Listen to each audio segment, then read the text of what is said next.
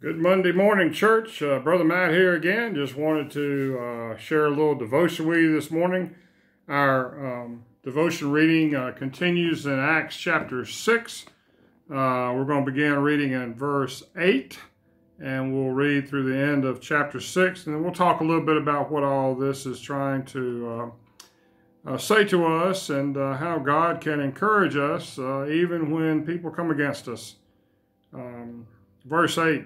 And Stephen, full of grace and power, was doing great wonders and signs among the people. He was out doing what God had called him to do. He was doing great things for God. Then some of those who belonged to the synagogue of the freedmen, as it was called, and of the Cyrenians and the Alexandrians, and of those from Cilicia and Asia, rose up and disputed with Stephen.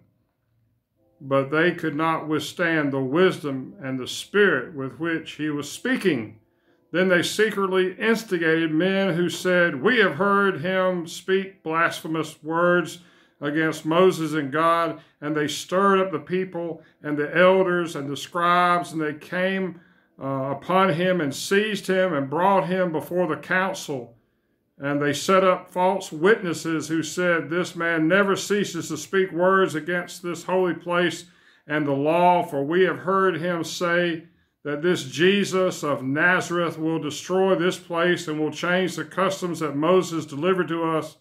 And gazing at him, all who sat in the council saw that his face was like the face of an angel. Stephen was a man that God had handpicked. Stephen was a man that God was using in a mighty way. And when the hand of God is upon you, people notice that. People see God's fingerprints, God's presence all over you. When I run into people and I sense that God's hand is upon them, I want to be a part of what they're doing. I want to be involved in the ministry they're involved in. If I can help in any way, I will. And definitely God had his hand upon Stephen. And Stephen, the Bible says, was doing great wonders and signs among the people. He was out with the people. He was out helping God's people. He was doing the things that God had called him to do, using his gifts and graces to the utmost. And he was living his life in such a way that it was pleasing to God. We can't do any better. We need to live our life in such a way that it's pleasing to God, that we live our life each and every day in obedience to what God is calling us to do, and to reach out to the people God is trying to reach, and to share with them the grace and the mercy and the love that God has for them. And if we will put our life in God's hands, he will use us just like he used Stephen. And great wonders and signs will be evident. People will know that we have been with Jesus. People will know that God's hand is upon us. But here's the other thing. There's always going to be naysayers in your life. There's always going to be people who either build you up or tear you down, either hold you back or propel you forward.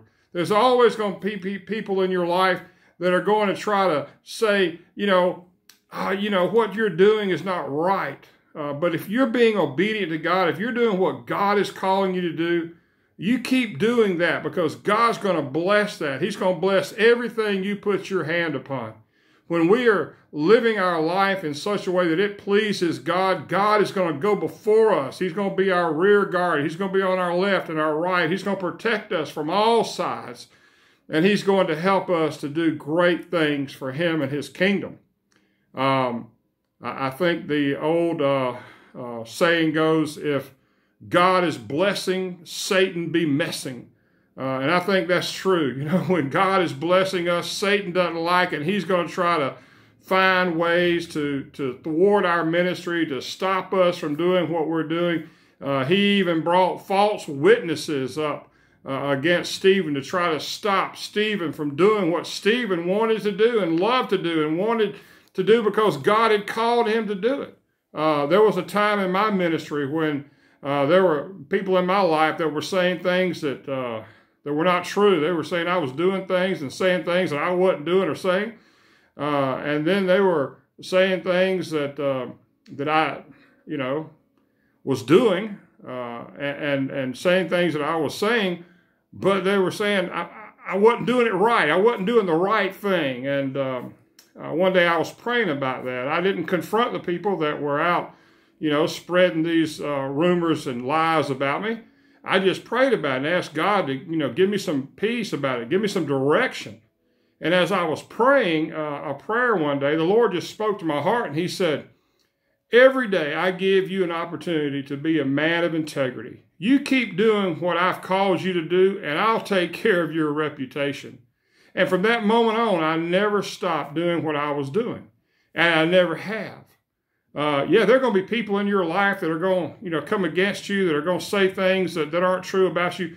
You keep focusing on what God wants you to do. You keep living your life in such a way that it's pleasing to God, and he's going to do great things through you. He's going to help you to reach people for Jesus Christ. He's going to help you to make a difference in other people's lives.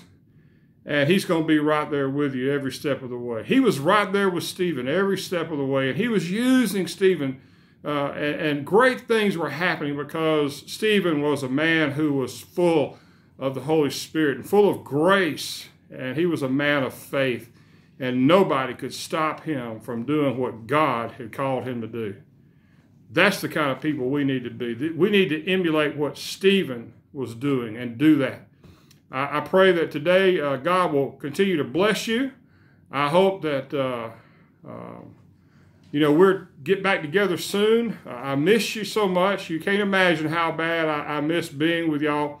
And as always, be safe, be healthy, and stay in Christ's arms. God bless you all. We'll see you tomorrow. Bye-bye.